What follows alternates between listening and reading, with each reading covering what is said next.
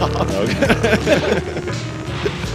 I don't know whether you noticed, but I passed my health check on.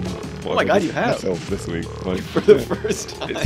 It said you went away briefly, and it said health check passed. You are ready to record. Well, we know what the real disease is. But people are listening to this who have no idea what we're talking about. Are like, is Dan okay? Yeah, I am apparently. Yeah, Dan is now fine. Don't worry about it.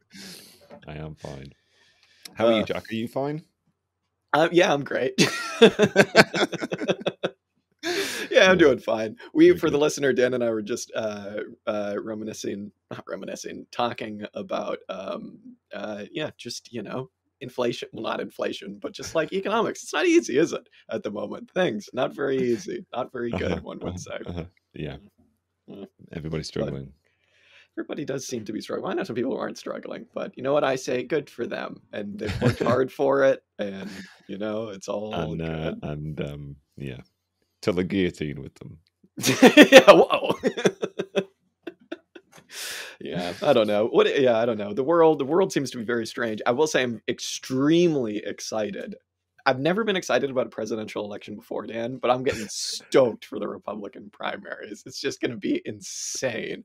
Like, I think I'd heard people last round be like, the Republicans are really destroying themselves, but it's like, like if you just look at the raw numbers, like, yeah, they're doing fine with Trump because the same people who voted are always going to vote. But it's like this time around, I could eat my words, but like, it does seem like it's a bit of a shit show. I kind of do just feel like Trump's just going to wipe the floor with everybody, but you never know. We'll see.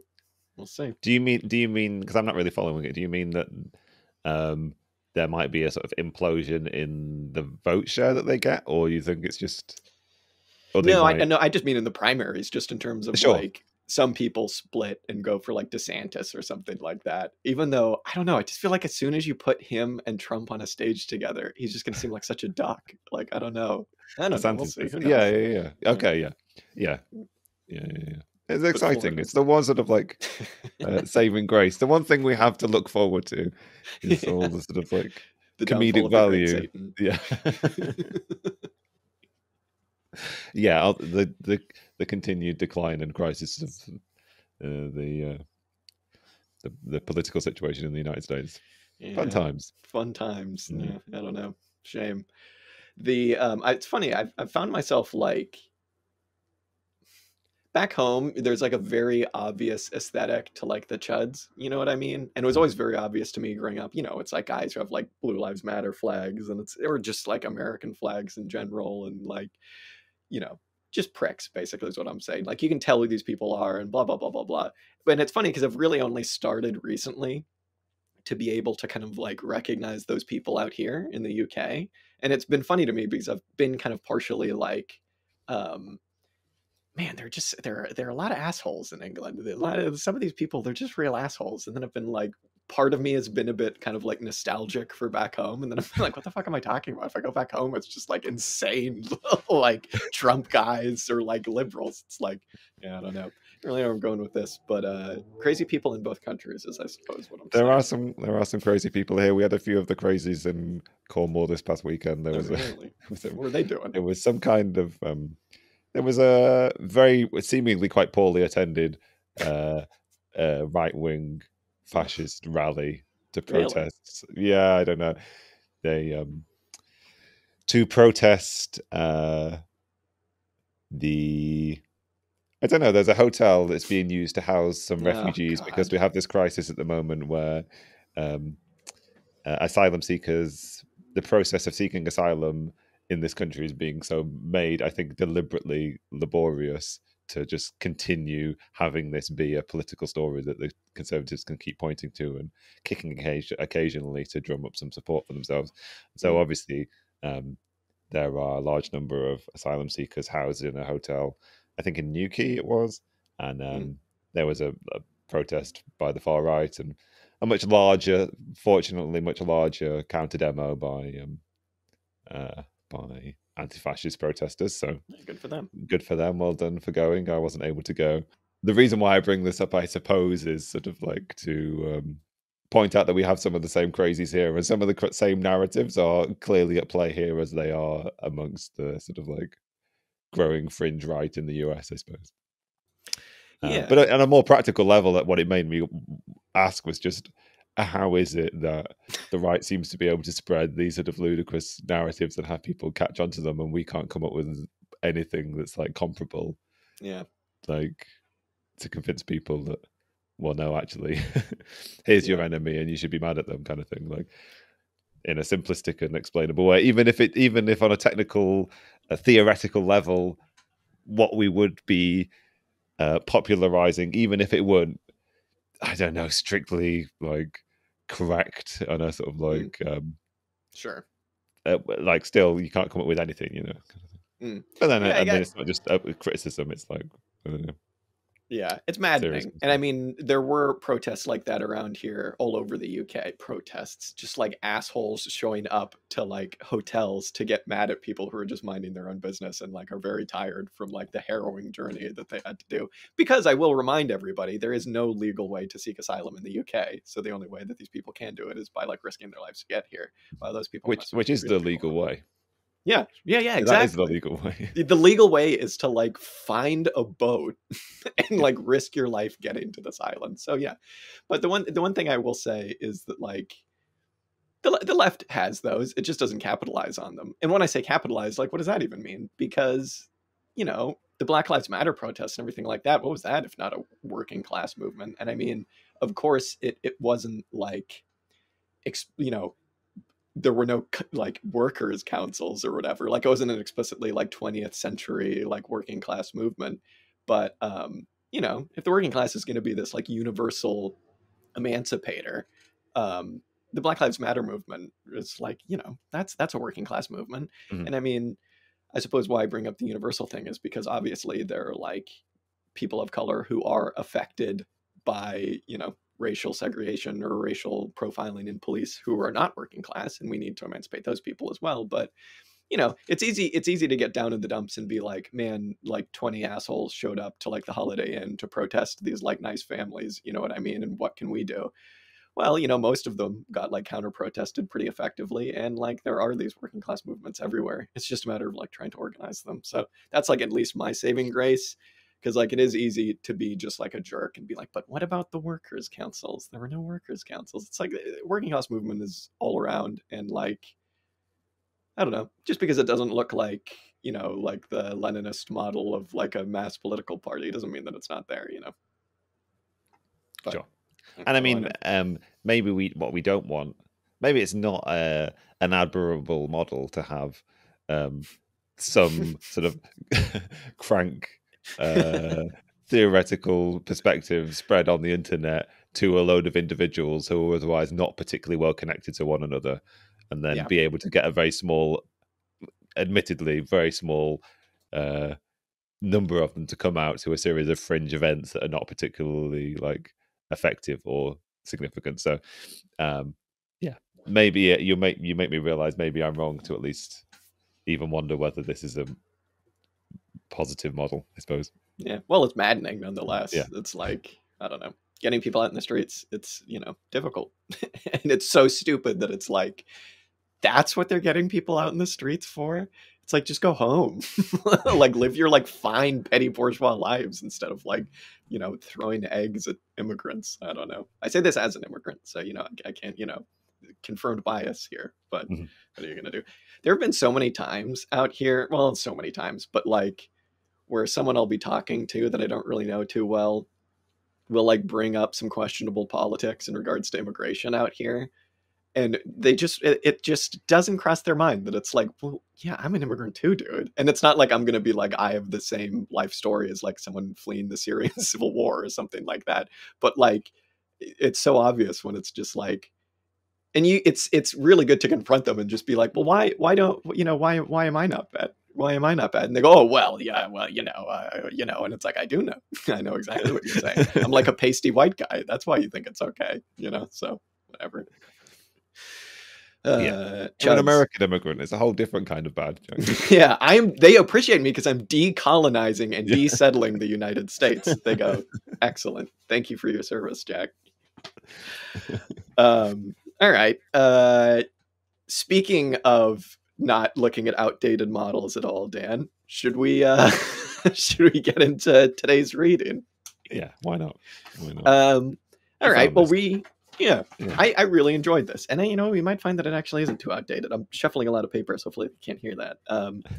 Today, Dan, we read two things. One was a George Comninel essay, friend of the show. We read his Rethinking the French Revolution pretty recently, actually, for the show. Very good book. It's an essay of his called Marx and the Politics of the First International. It was written in 2014. And then you had the idea, Dan, which I think wound up being a really good one, to read the Marx's inaugural address to the First International, or to the International Working Men's Association, in kind of tandem with that. So we read two things this time. I enjoyed it because they were both relatively short, especially Marx's. Very short, as a welcome reprieve from things that we've done recently. But yeah, I really enjoyed these. Obviously, I think that they complemented each other pretty well. A primary source. We're actually reading Marx for once. And yeah, I don't know. What were your thoughts? Yeah, I was delighted, particularly with the Comninal essay. It's a great synthesis of history and economics and politics. It's short, but more importantly, quite concise and to the point, and it really does give you the facts and the key players. I'm not sure how I feel about his ultimate conclusion, but we can get to that later on. But generally, thoroughly enjoyable and to be highly recommended piece, I think. Yeah, I think maybe well, I mean, we'll almost certainly go off the tracks immediately, but maybe we start with Marx's piece and just kind of go over it quickly. So it is exactly what it sounds like. It's Marx's inaugural address that was written, I believe, also as a pamphlet for the beginning of the First International, what we now know as the First International, the International Working Men's Association, in 1864. Um, and some things that kind of just stood out to me. This is kind of supposed to be like their game plan, right? Like how we're going to get workers to hop on board, what our goals are, what we think, et cetera, et cetera, et cetera.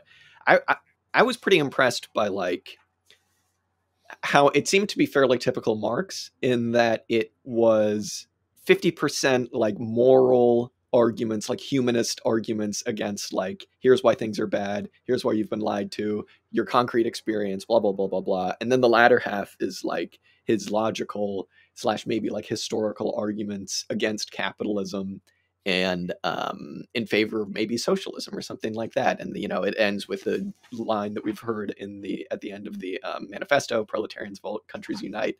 But I really appreciated that, and it was very stirring. And obviously, you heard it here first. Like, Marx is a good writer. He like knows how to get you stoked or whatever. But it wasn't one or the other. It wasn't just pure moralism. This is bad. Let's get something else. And it wasn't just pure like no moralism at all, dude. This is science. It was a bit of both. And I think if you are trying to write for like a working class audience, you could do a lot worse than use that as your model. Yeah, definitely. It's funny, isn't it? Reading that, it's clearly very clear to him. It sort of starts with this exposition of how bad the lot of the working classes at the moment, and sort of goes through quite a lot of both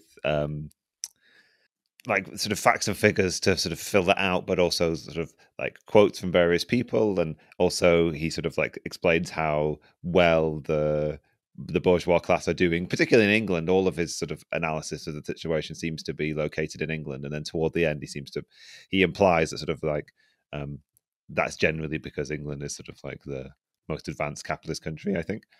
But it's also written in the shadow of this long period of, I guess, working class retreat, or the sort of lack of a sort of working class counterpower to the bourgeois hegemony that's been going on ever since the end of the failure of the revolutions in 1848, and I guess the sort of collapse of Chartism in Britain as well. So it's interesting to sort of compare that situation to now, right, where you've got this protracted worsening of the lot of the working class, without there being a noticeable sort of like reaction, a noticeable political working class movement, I suppose.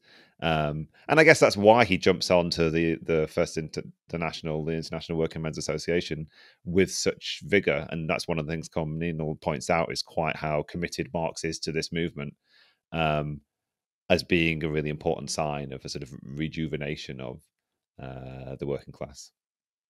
Yeah, I liked how he framed it at the beginning. of an argument that we hear all the time now, which is just like the rising tide lifts all boats or whatever, you know what I mean? Where he's like, 20 years ago we were told just let the capitalists accumulate or whatever, and there will be so much wealth, everyone will have everything they want. And then he goes, but actually in reality, like things have gotten much worse for working class people. While, Jeff Bezos senior or whatever is like, stacking his bills in like a Scrooge McDuck style bank vault or something like that. And it's just very like, oh yeah, that's an argument we hear now. And it's an argument you hear workers make now, right? It's like this kind of self justifying ideology of like, yeah, my job sucks. I go into it every day. I'm getting stolen from, but just, let the boss make money and then we'll do better. We might get like a 1% pay rise. You know what I'm saying? Yeah, and then he can. Oh, go ahead. He almost sort of breaks down in almost like Bernie Sanders style rhetoric about like the numbers of the relative wealth of the billionaires, or the relative wealth of there weren't any billionaires at this time, right? The relative growth in wealth, or the quantity of the wealth of Britain that's held by such a ridiculously small number of people. And he talks about like the 50 people who pay over a certain quantity of tax kind of thing. And like, it's funny, Bernie Sanders has been in the UK recently, so he keeps popping up on my YouTube and this kind of thing of quotes, and it's all that, isn't it? Like, three people own how much of the proportion of the US GDP or whatever. And yeah, absolutely. It's funny that you bring that up, because I was actually pretty kind of like stoked that he came over here. And I think that, I don't know if the guy, I forgot the guy's name, but the guy Smalls or something like that, who organized one of the first Amazon strikes in America, I think he met with Corbyn, and they might have all met together. That's pretty cool. That's awesome, because it's like one of the things Bernie got criticized for was not being international enough. And it's like, okay, wow, big leap going from like one imperial power to the next. Wow, good for you. But still pretty cool. And I mean, just to see Bernie meeting with Corbyn and meeting with the Chris Smalls, something like that, it's pretty fucking cool. And that's kind of like the basis of this of everything we read, right? Is this idea of internationalism. And it's interesting because, you say that like a long period had passed between the revolutions of 1848, their failure, and when Marx is writing, but it's closer. 64, isn't it? Yeah, exactly. It's like closer to them than 9/11 was to us. Yeah, exactly. If I've done my math correctly, which I'm not entirely certain. I have checked that for us listeners. I had to subtract two numbers. It was very difficult. But, it just kind of goes to show, this is going to be a bit of a leap, but remember when we were reading The Devil's Chessboard, that classic work of Marxist history, and we were just surprised because we went into it thinking of, the post-war compact between capital and labor, and it took a while. It took until the 70s for that to be really chipped away. But in reading the history of Alan Dulles' life, it became pretty apparent that like day one of the New Deal, capitalists were like working to like chip away and to get rid of this compact, right? Kind of made me think of that, but in reverse, right? It's like when we periodize history as like, okay, there was 1848, and then there was the commune, and then there was this, and then there was that. We kind of forget about everything in between. But it's important to realize that class struggle doesn't stop. And it doesn't, it's not like socialist politics really go anywhere. Well, I should say class struggle doesn't go anywhere. Socialist politics might go somewhere. But the energy that supplies socialist politics, that if you want to call it like spontaneity or whatever, like that's always there. You know what I'm saying? So yeah. And I mean, Marx does end his introduction or his inaugural address with these sort of two high watermarks of the class struggle from the point of view of the proletariat that have happened in the recent past relative to when this was written. One, the passing of the 10-hour bill in the UK Parliament, which we talked about a little bit when we were reading Fossil Capital, and also the sort of growth of the cooperative movement in Britain, both of which he's somewhat sanguine about, I think. But still, as you say, they are sort of like representative of an ongoing class struggle, whether it's political and reformist or whether it's out and out revolutionary, which was a little while to come yet from the standpoint of 1864 when this was written.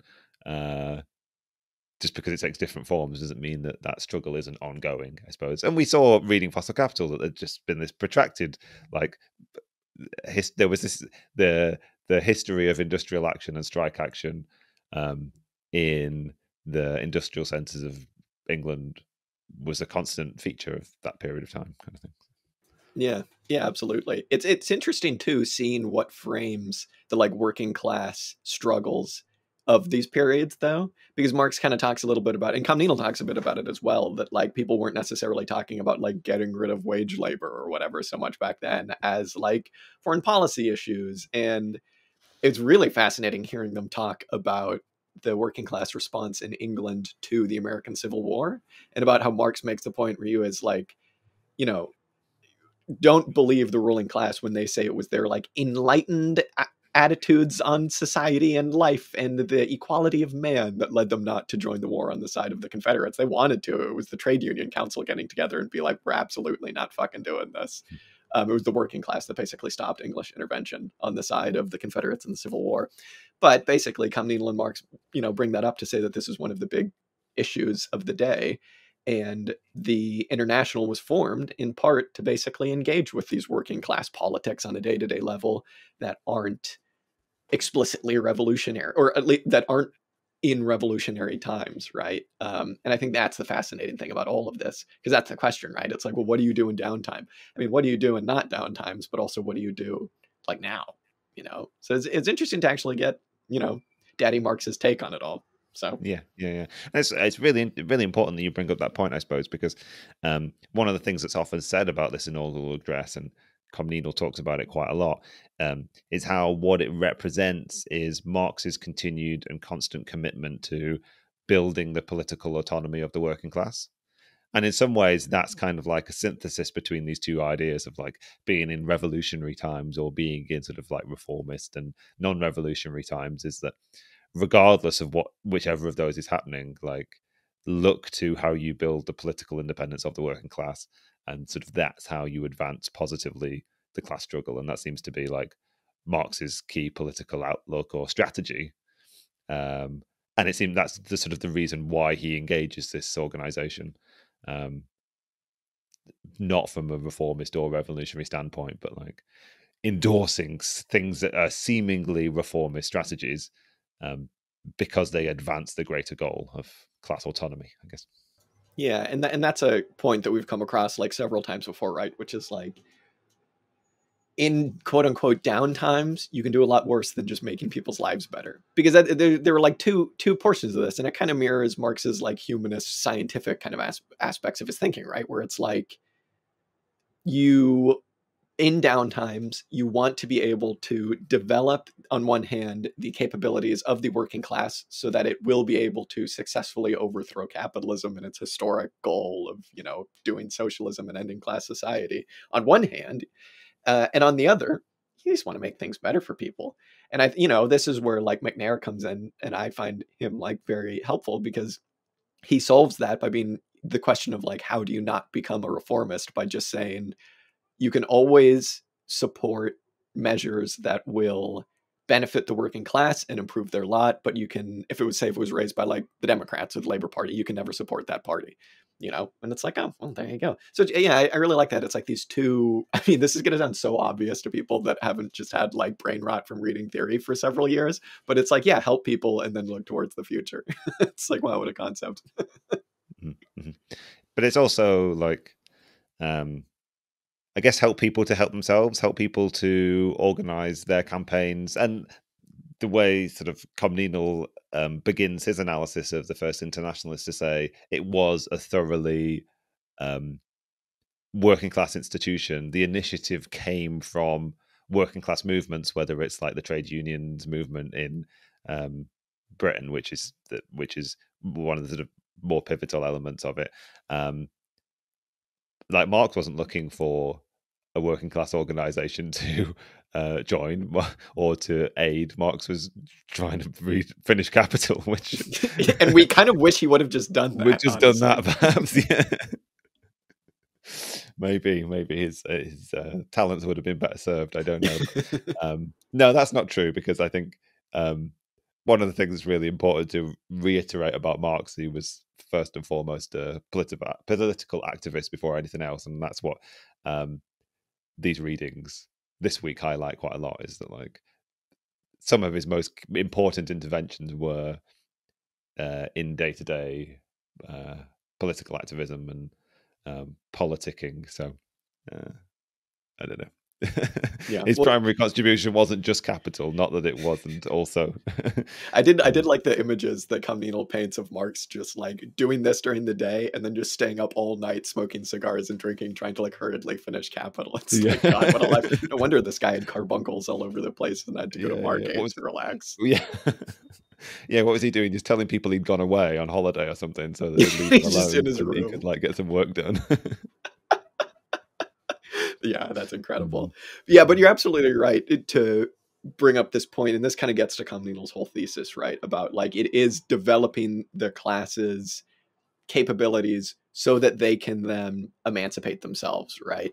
And to be like simplistic about it or whatever, it's the Hal Draper, it's the socialism from above or socialism from below. Like Marx did all of this work to develop, sociology as a branch and to develop historical materialism to show that like you can't just pay lip service to these ideas. You can't just pay lip service to the ideas that the working class is the universal emancipator. So I'm just going to take control of the state and do it for them. You know what I mean? And he shows why you can't do this and all this stuff.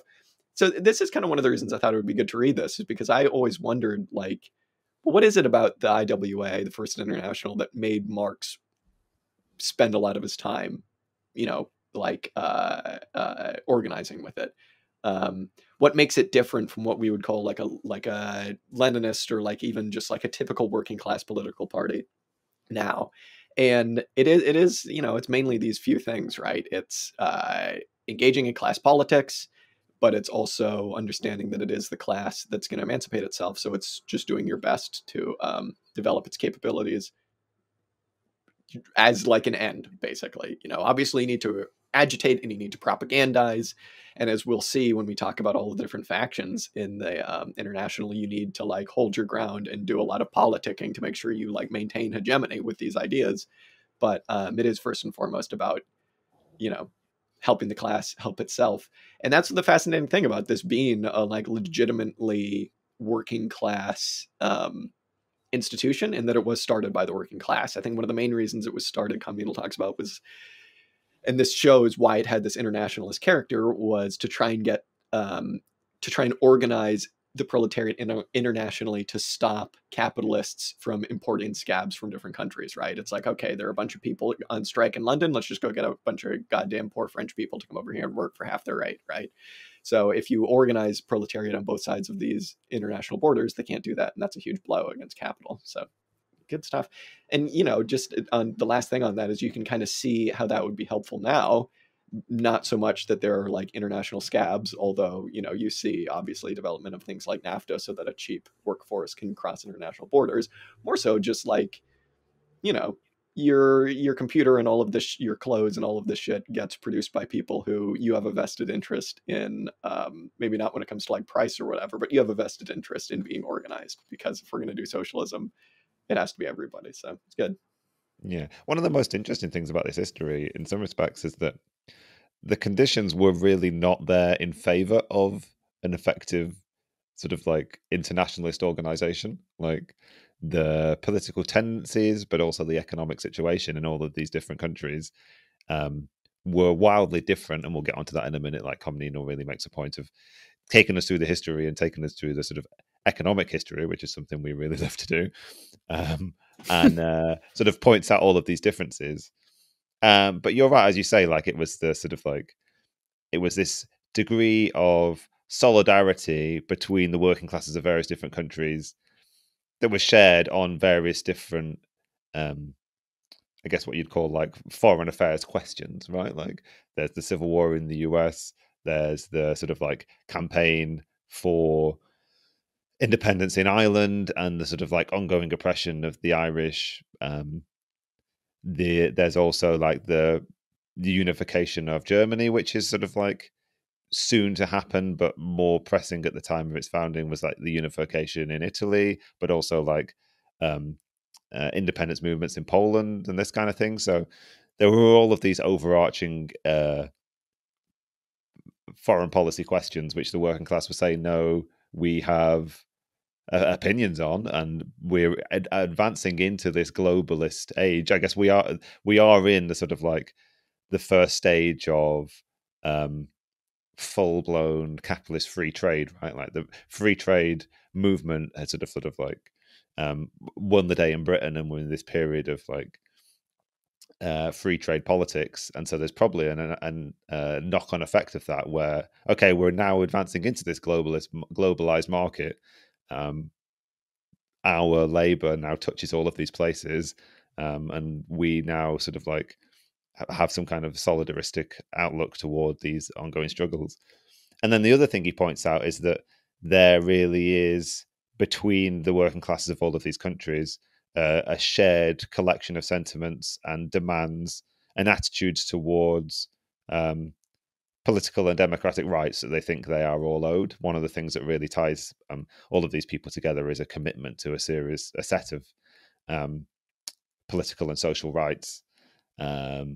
And maybe that's one of the things that we could really look to today, when we live in such a sort of like globalized world, but where the rights that we all have are in some ways quite disparate, or where we might look inwards and say we want to advantage ourselves, our own consumptive abilities, by accepting a certain degradation of the working classes in other countries. We can either take that attitude, or we can say we are going to be solidaristic toward the working classes of other countries. And that's sort of a pivotal point, I suppose, we're at, similar to that time, I guess.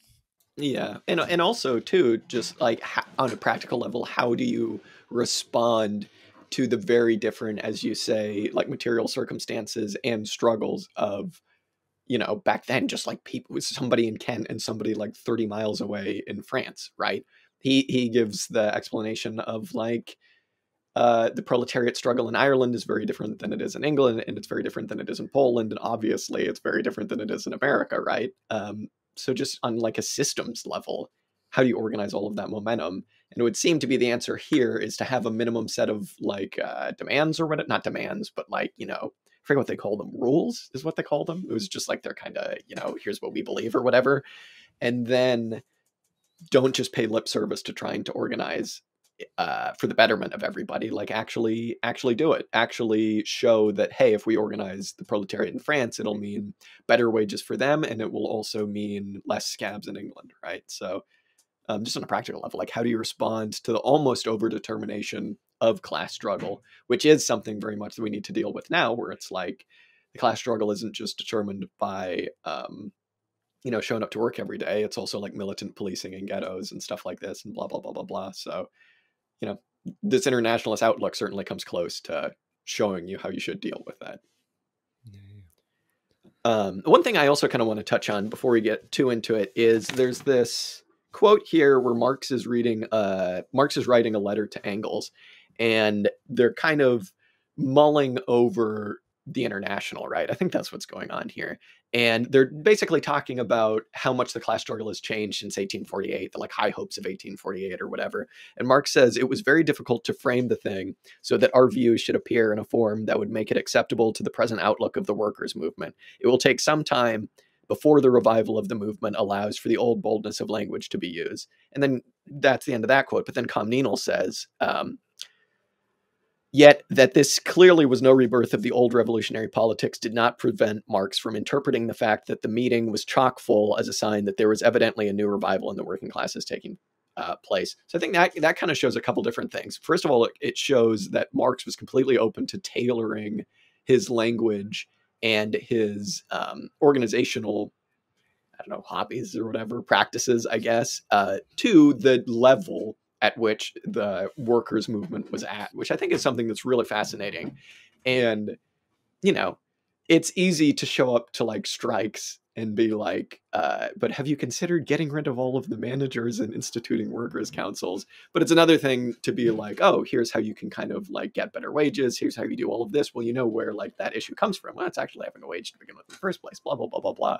So I just thought that was interesting and worth touching on, that Marx was at first kind of skeptical of using the old language, old like 16 years ago or whatever it was, to a workers' movement that might not have been ready, but then also being surprised that like, oh, maybe it is ready. maybe the kids are right. I'm behind the times. Yeah, it's interesting, isn't it? It's not really a. I guess I would be inclined to think about it not really as a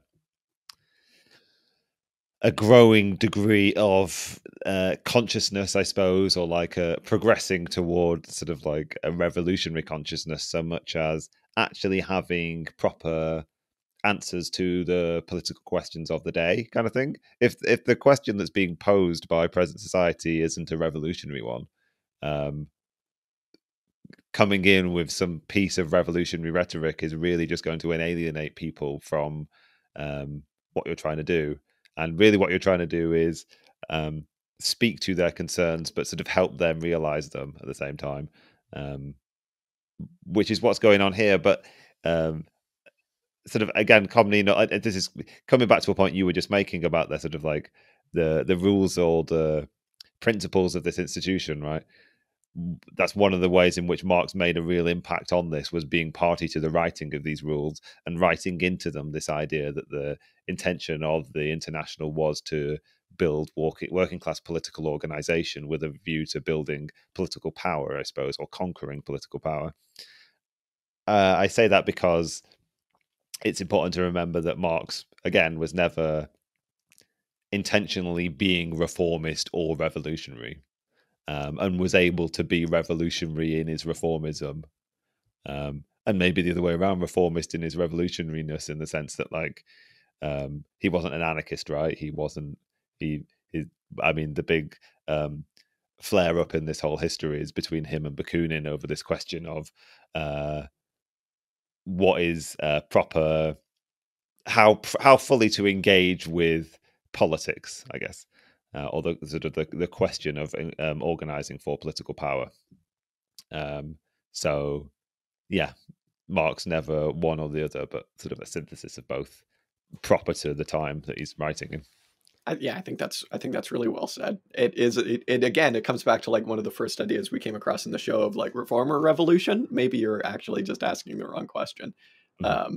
and it requires a certain amount of like being an adult. And who's the guy? I think it's John Boyd. General Intellect Unit did some episodes on him. He's like a military strategist, and he's like a systems theorist guy. He came up with the OODA loop or whatever, which is like, I'm gonna fuck it up, but it's something like when you're trying to figure out how to strategize and how to act, you need to like observe, orient, decide, act, something like that. And it's like, yeah, you need to constantly be doing that. You need to constantly be saying, what's our terrain?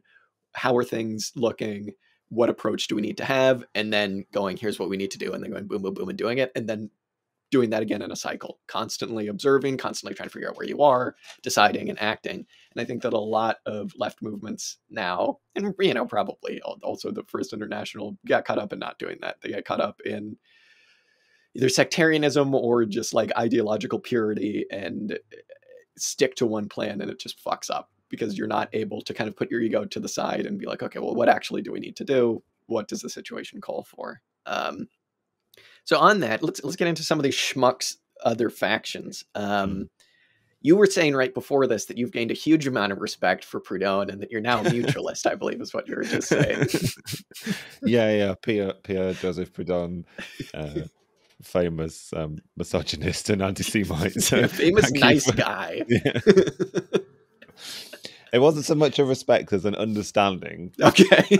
Because what this really does answer is a question that I'd never really asked myself, but realized it was in my mind every time I dealt with this period of history, the history of the socialist movement, is whether it was truly the case that these various countries that were involved were primarily talking about Britain, France, and Germany, but obviously there were other countries involved in this international as well.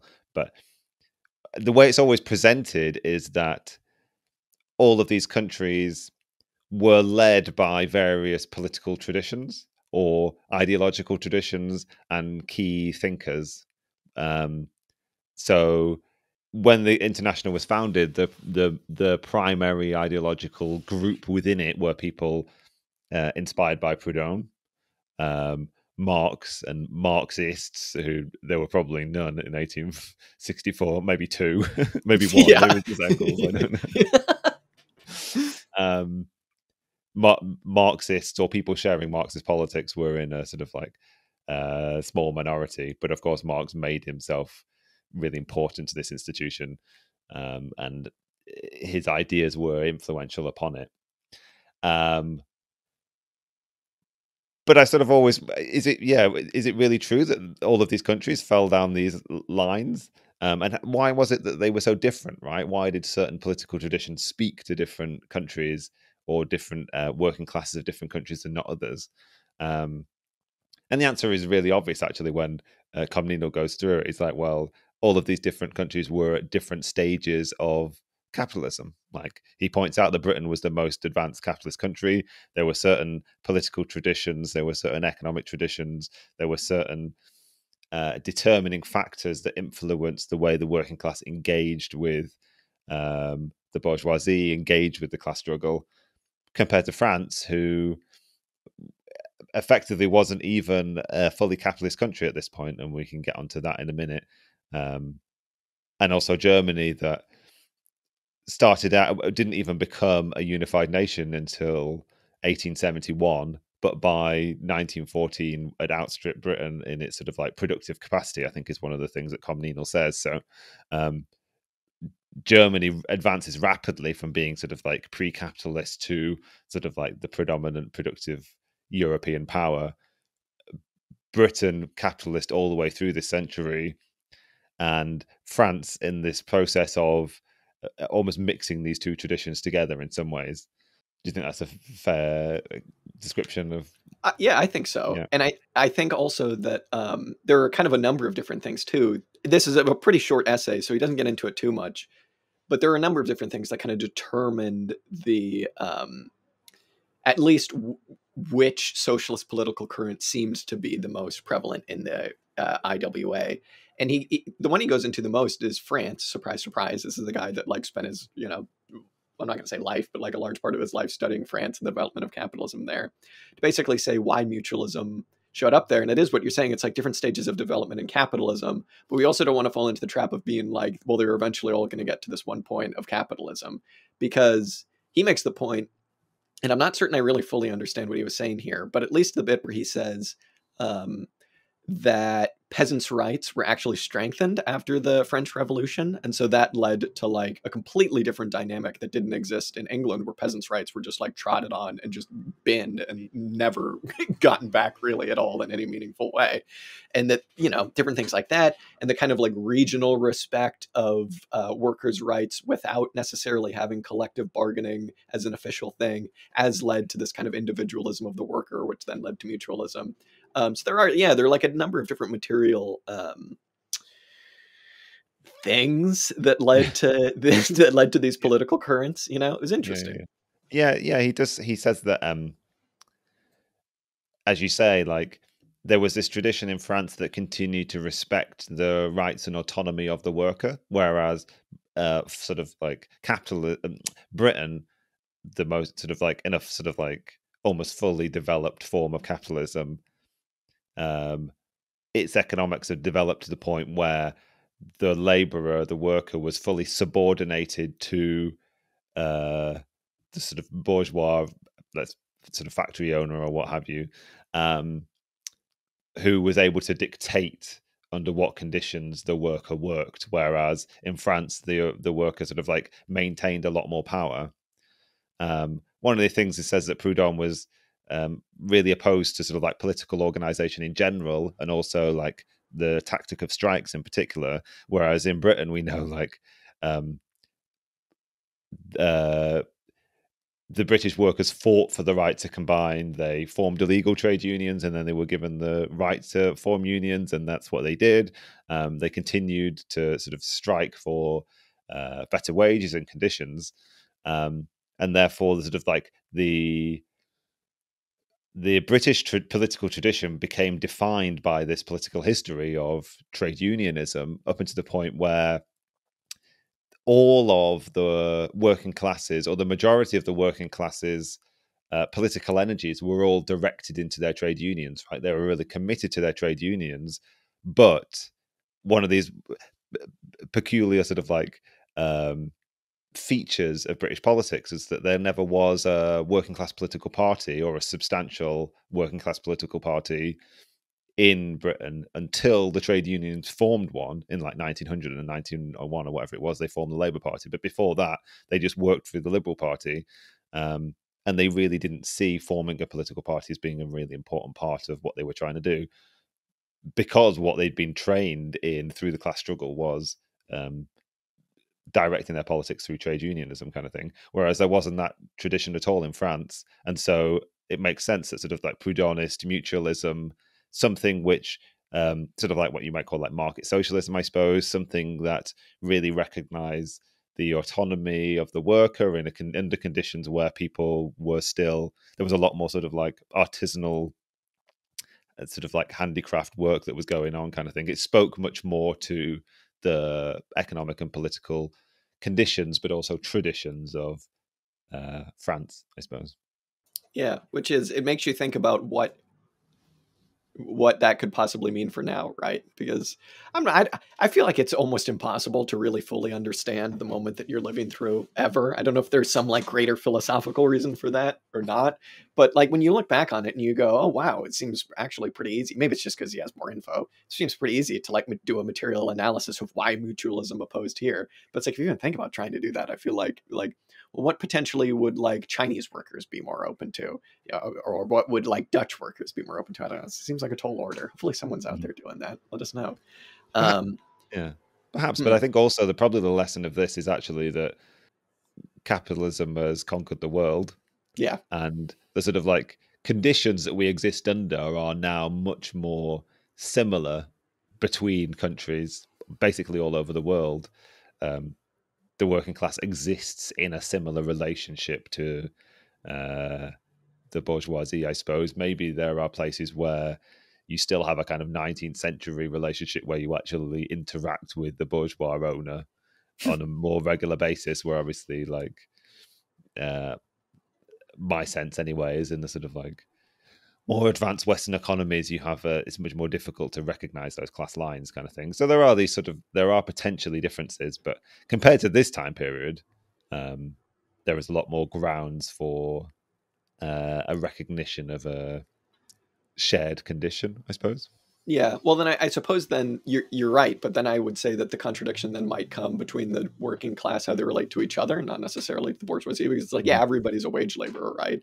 There's still like a peasant population in India and in, some other places, but the ways in which I don't know if it's a quantitative thing or if it's a qualitative thing, but it would be one would assume that when we're talking about socialism, the wants and needs of somebody working in a sweatshop in Bangladesh to just export T-shirts would be very different, or like someone who works in a mine that produces like 80% of the world's like cobalt or something like that to be exported would be very different from like us assholes. You know what I'm saying? Yeah, Even if the ends would be relatively the same.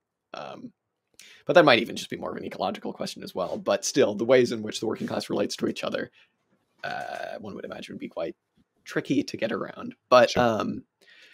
yeah, so that's Proudhon. The stuff about being anti-strike is just like, oh man, that's just terminally French. It's like, come on, man, what are you talking about? It's like, I get it. You obviously see what he's saying about like, we don't even want to engage with the capitalists on the level of struggle on their terms, but it's like, come on. It's like, what does Marx say? He says strikes are not the means to complete emancipation of the working class. They are frequently a necessity in the actual situation of the struggle between labor and capital. And it's like, yeah, okay, these struggles might not be socialist or whatever. They might not have the workers' councils dudes, but it's like, don't be a prick. Put your money where your mouth is and like actually help out, because this does develop capabilities and consciousness or whatever. So what are you going to do? I don't know how much we want to talk about the rest of them. Blanqui, we've talked about quite a bit on the show. Friend of the show, Auguste Blanqui, and all of the many Blanquists that are still out there. Basically just a vanguard, complete like vanguardism. If people talk about Leninism as a vanguard party, baby, Blanqui. That's what I'm talking about. Just to get the boys together and just do a revolution. I love it. Yeah, there's a nice quote from Engels in this where he says that Blanqui is like a socialist in sentiment.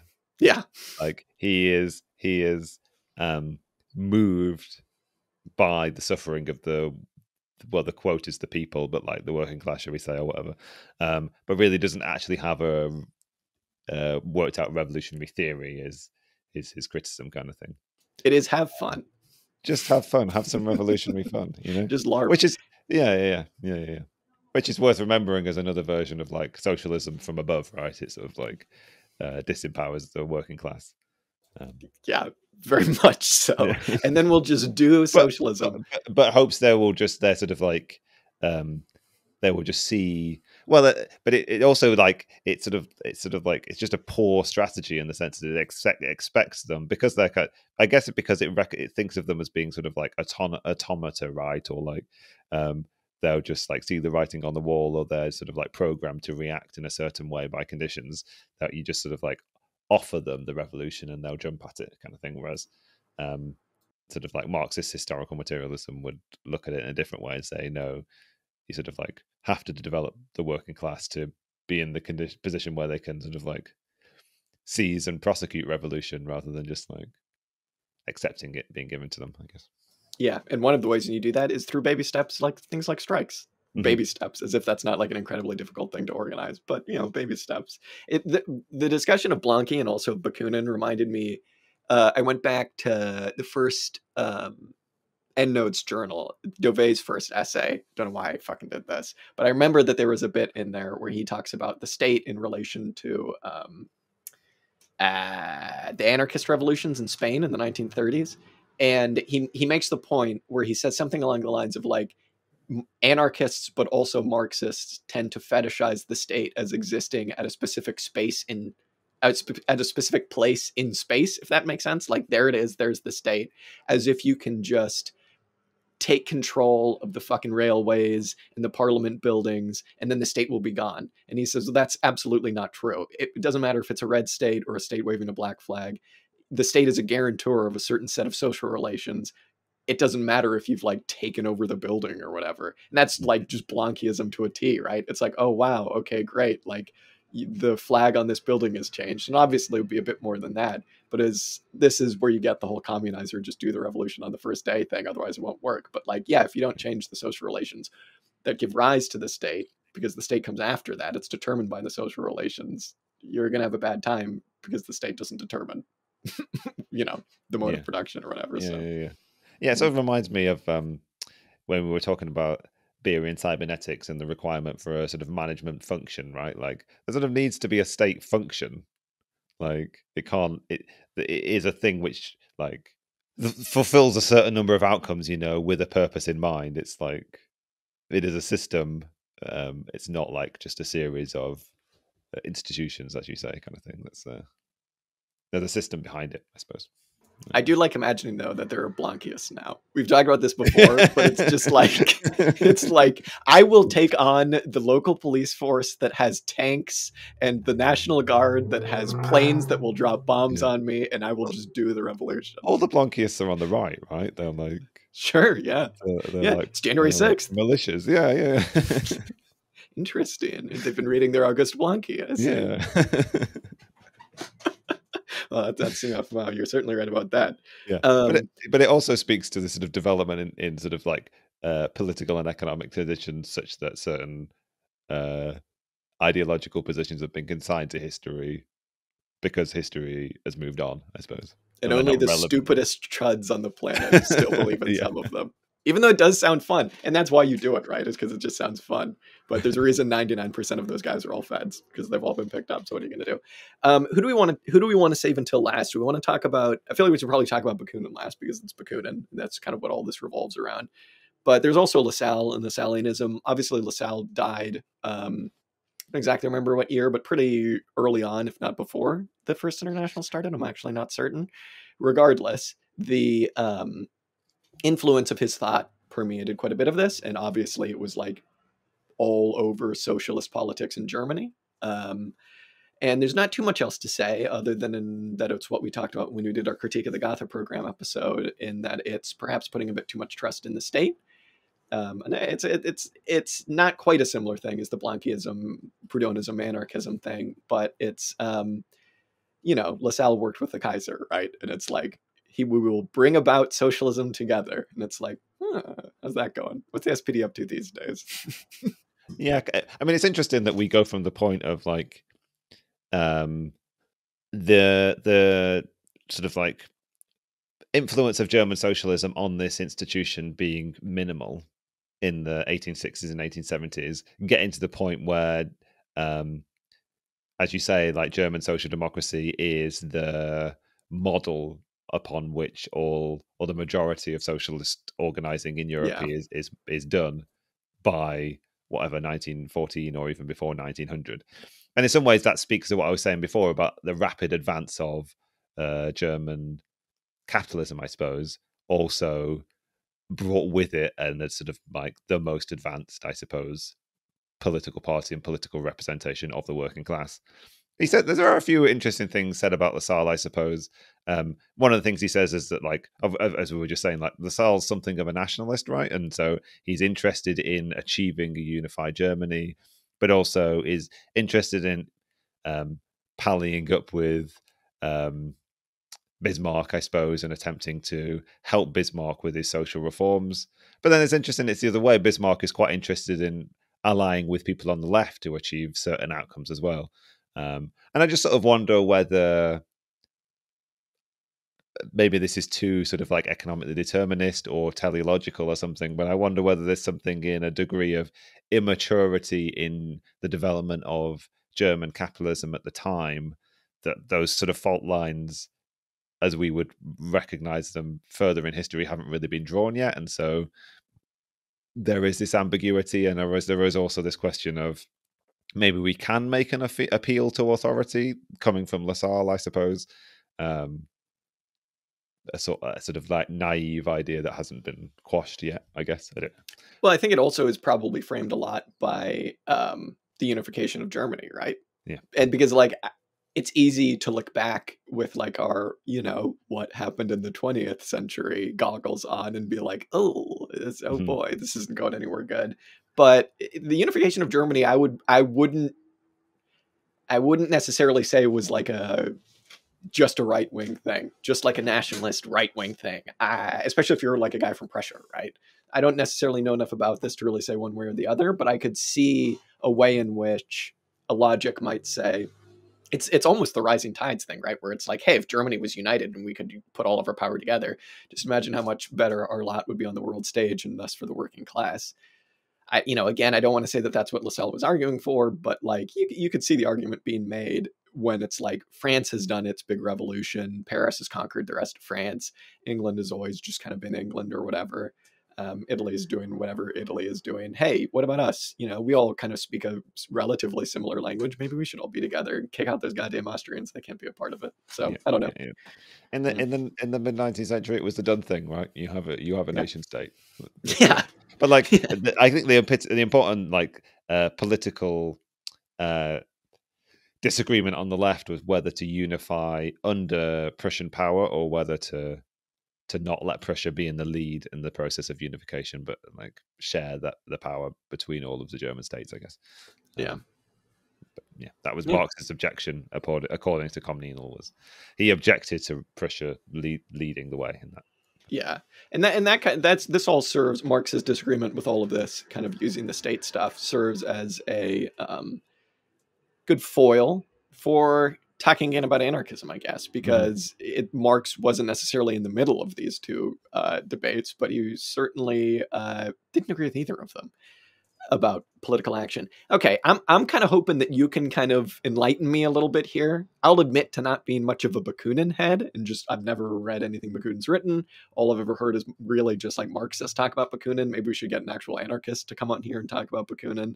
But I'm a bit at a loss about what his plan was after reading this, because I've always been under the impression that the idea of a socialist political party as such wouldn't really come about, that we think of it now, right? Wouldn't really come about until like the SPD really got going, right? And that back then it's a common misconception to think, well, Bakunin didn't want a political party and Marx wanted a political party, when it's like, well, maybe when they say political action, that's not actually what they meant. They didn't actually mean the German social democratic model, right? That's more of like a Kautskyist, Babelist, Leninist thing. That's always been my understanding. It's my understanding of when Bakunin and Marx are disagreeing about using political action or in intervening politically to build up the working class's capability to intervene for itself politically. Like, what that meant is just kind of like getting involved with things like, I don't know, different, I suppose, like measures that were being passed or laws or something like that, but it didn't necessarily mean a political party as such, because they're in the International. That's not a political party. But when Bakunin says he's not interested in political organizing and then has this whole thing about inheritance, it's like, what the fuck are you talking about? It's like, you can't have one or the other. You got to either, have all of these ideas where it's like, nope, we're not even going to touch the capitalist state. This is going to be entirely outside of politics, which I don't understand, because what is outside of politics? We're not going to get involved in government or anything like that. But also we would like to see measures passed to quash inheritance. I just don't get it. I don't really understand really what's going on here. Mm-hmm. I mean, I don't think I learned a huge amount about Bakunin from reading this. Yeah. I thought it was interesting at the beginning. There's a quote from Marx saying that he's quite impressed with Bakunin when he first meets him not when he first meets him, because I think he'd met him in 1848, but like on familiarizing himself with Bakunin in 1864, he's quite impressed with Bakunin, and he said, I think he says to Engels, he's one of the people he's come across who's matured the most or developed the most since 1848. Not gotten backwards. Not gone backwards, is that what he said?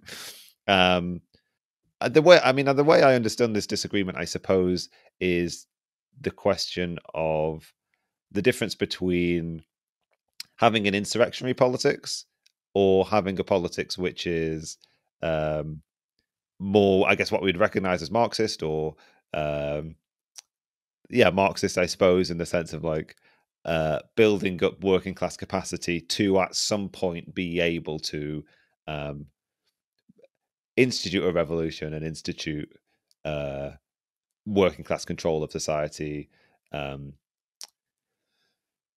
sort of transform the state. I don't know, like reluctant to use the phrase dictatorship of the proletariat, but institute the dictatorship of the proletariat. But I think the question of politics in this context is the idea that needs development. It needs to develop the capacities of the working class, and it needs the working class to develop its political institutions to be able to do that. And Bakuninism is much more predicated on insurrection, I suppose, in a way similar to Blanquism, I guess, expecting a certain spontaneous reaction from the working classes or from the proletarian classes, I guess. I mean, I don't know what to say about the question of inheritance. What does he say? That one of the policies he wants is just the total abolition of inheritance. Yeah. I mean, it seems like a reasonably acceptable revolutionary demand to me.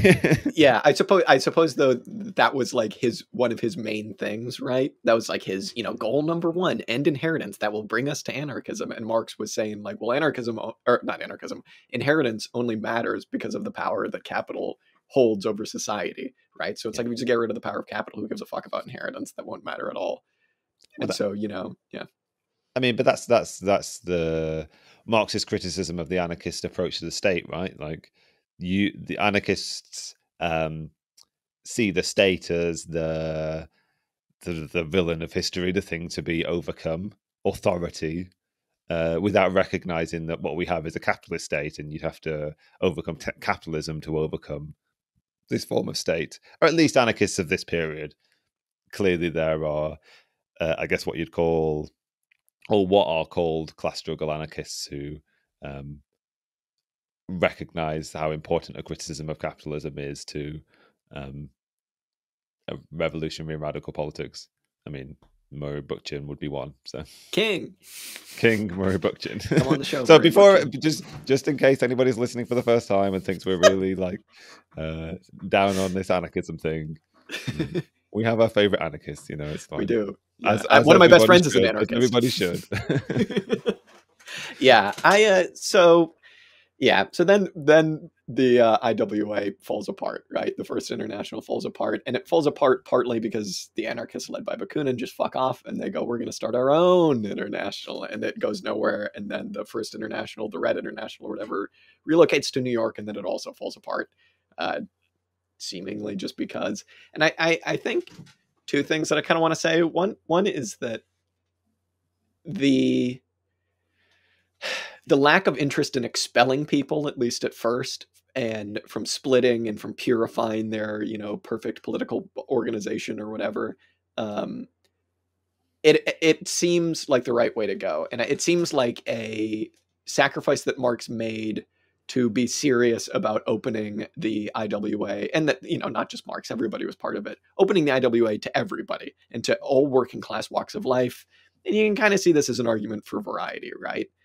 But what comes along with that is the need to like politic and to try and have your ideas be hegemonic. And in this, ultimately, as much as I hate to say it, like Marx and the Marxists, quote unquote, fail, right? And it's important to know that like nobody was using the term Marxist, nobody was really using the term anarchist at all. These were just different factions.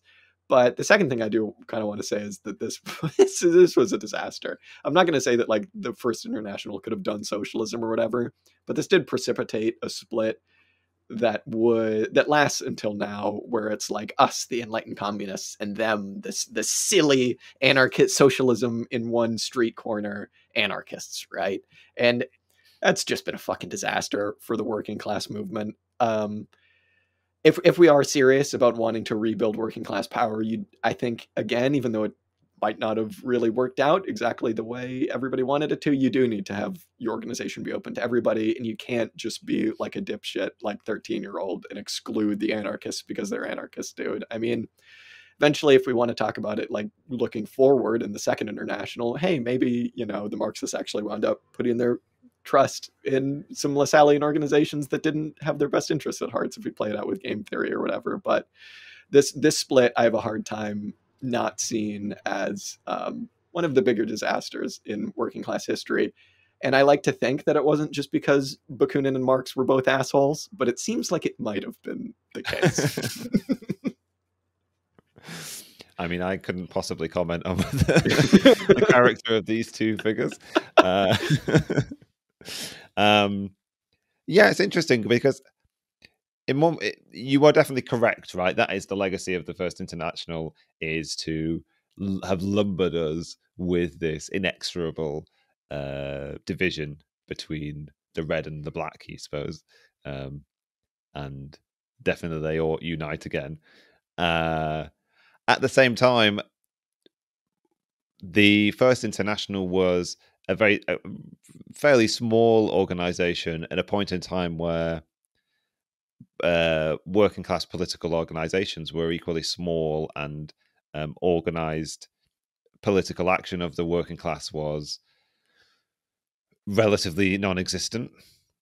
And what it turned into, I think, was a theoretical struggle over what was the appropriate course of action, what was the appropriate revolutionary strategy to adopt, I suppose. By disintegrating, maybe it wasn't necessary for this to happen, but what took its place was a much more ideologically coherent international proletariat and organization, I suppose, the Second International, in some ways, unfortunately, made up by political parties from all of the different European and then also sort of American and some other parts of the world countries. So it was very much drawn on nationalistic lines, which would eventually be its undoing. But I would be inclined to argue that it was a political advance to be in the position to actually have the Second International come into existence, the sort of so-called Socialist International, that could actually agree more thoroughly, at least on the surface level, agree on a sort of like theoretical and political outlook.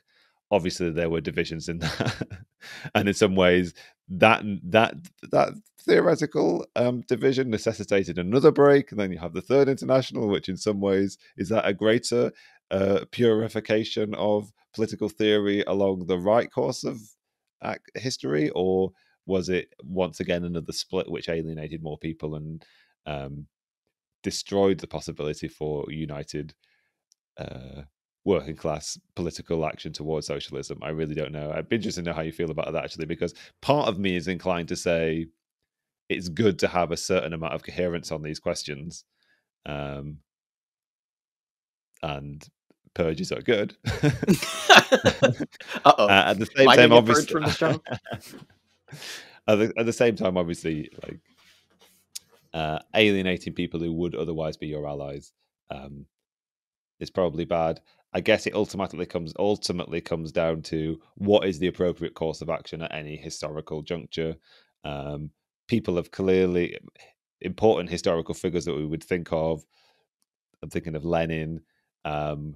Clearly took certain political decisions thinking that they were in a certain moment of revolutionary rupture and thought it necessary to build a certain type of organization to advance the world changing mission of the proletariat. Whether we now look back on those and say whether the right thing, that's for us with hindsight to do, but to criticize these people for doing these things at the time is an entirely different thing. And Yeah. I don't know whether I'd be willing to do that. Yeah.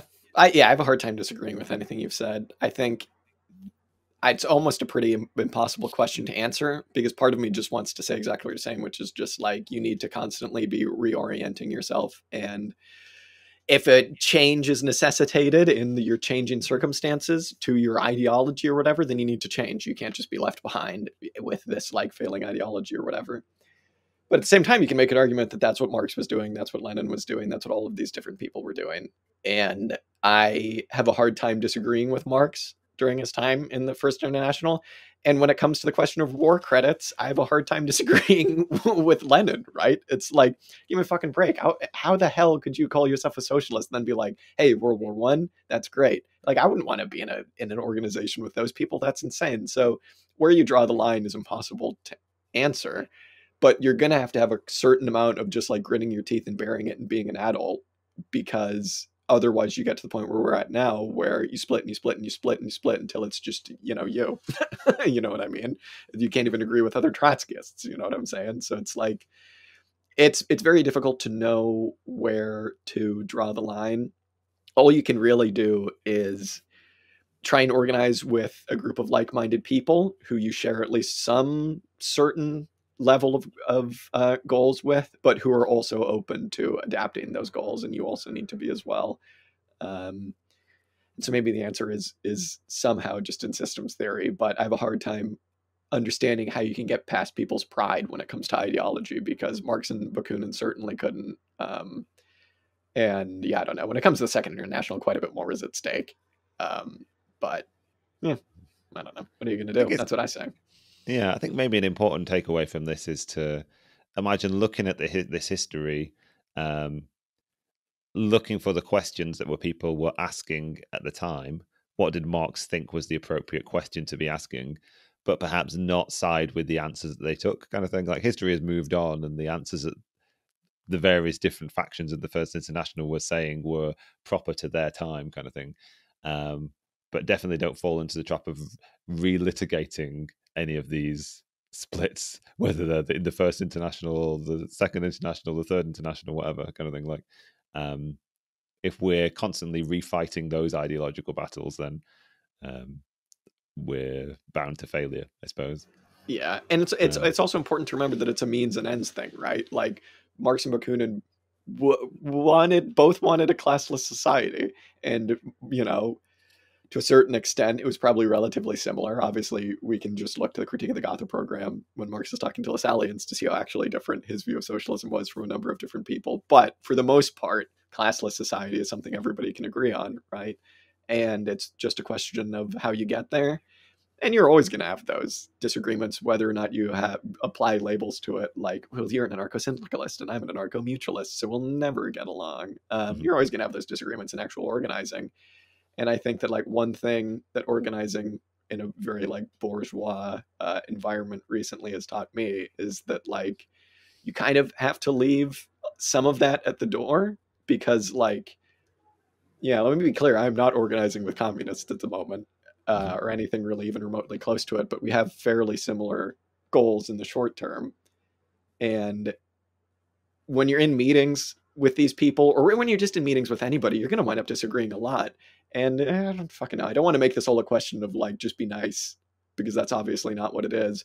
But there's the question of what can you do now and what would be the perfect course of action for the entire class as a whole. And those two things are literally never going to be in tandem. So, one can only hope, I guess. When I do my Blanquiest insurrection, I'll make all of the right choices. Just kidding, MI6. I will not do that.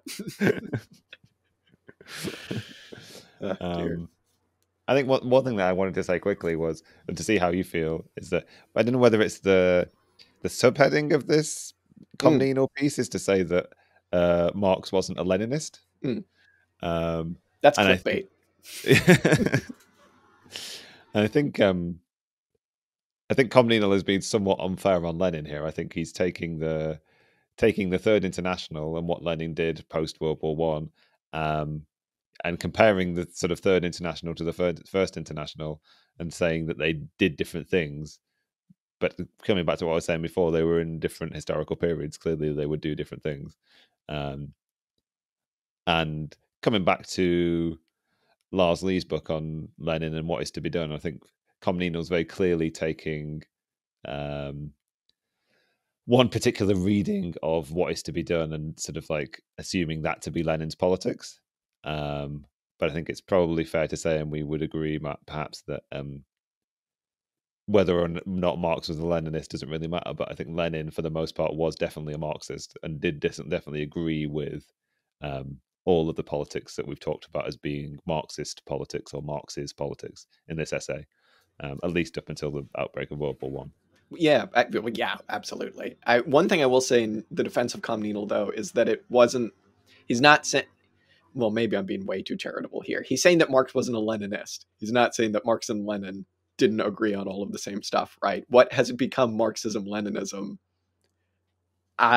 Maybe not what Marx wanted.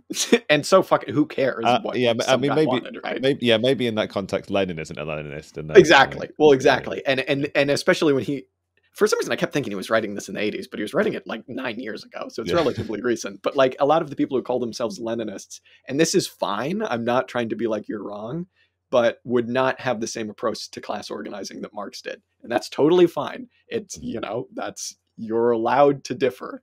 But what Marx was explicitly doing in his organizing was trying to develop the capabilities of the class in itself.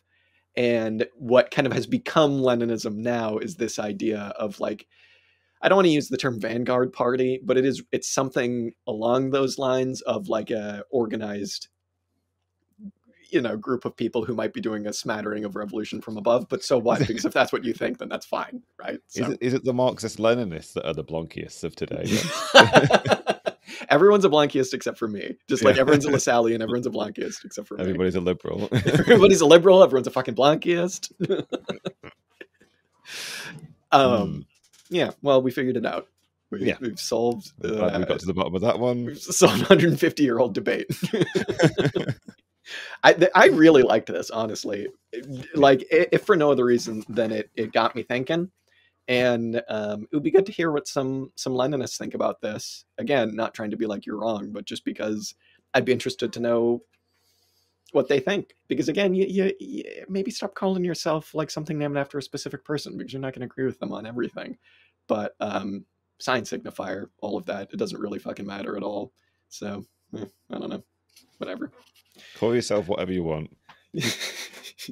I mean, I'm a true leveler. I'm Winstanleyist. Exactly. I'm upholding Winstanley thought, which means I'm like bordering on evangelical fascist levels of Christianity. That's what that actually means. I went to the garden centre today, Jack, and we brought some broad beans. So.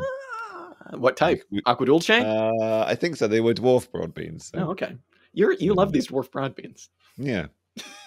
Yeah, do I? But okay, yeah, I don't know. Maybe I do.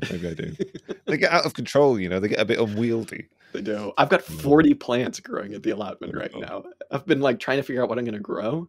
Tell you what, I'm all in on natural inputs at the moment. I'm planning out my FPJs, my IMOs. I'm all there for it, baby. We'll see. Also, update. Making tea. Yeah, exactly. Making vinegar. Update on Horus Heresy Watch. Finished Horus Rising. It was pretty good. I get a feeling, Dan, the feeling that this Horus guy he's going to do pretty well. He's going to be really good. It's going to be fine. Once they get past this like minor expedition to Davin, I think it's all going to be okay. Plain sailing from then out. Yeah. Those are my evenings, like switching between reading like esoteric George Comninel essays and like, oh, what's Gabriel Loken up to these days? Well, all right. Well, spring's almost here, Dan. This is exciting. Not much else to say other than that this is, a reminder that we don't have to live in abstract time. There are, in fact, season changes. We are in real time. Yeah. Yeah. We'll go for a cold snap. It's cold right now. It is fucking cold. I built a little seed sowing box greenhouse kind of thing at the allotment recently, and someone walked by and was like, "That's optimistic of you." And I was like, "What? Spring's almost here." And they're like, "Oh, right, spring's almost here." And then 2 weeks later, everybody's debating whether to plant their potatoes. I'm planting my potatoes tomorrow. I don't give a fuck. We'll see. All right. Well, yeah, that was really fun, Dan. And we'll be back again in 2 weeks with something else. And thank you again for this, Dan. I really enjoyed that. Yeah, it's been a good one. I've really enjoyed this one. Nice to revisit these figures, these characters, our old friends. Yeah, and yeah, as you say, we'll be back in a few weeks with something equally exciting. All right, see ya. All right, bye-bye.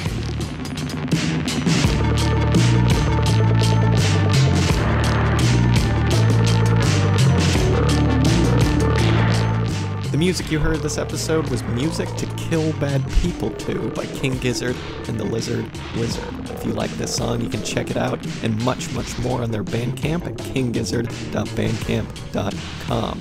Be sure and follow us up on Instagram, Twitter, and Facebook. And if you like what you heard, be sure and tune in next week for some more commie discussion. Till next time.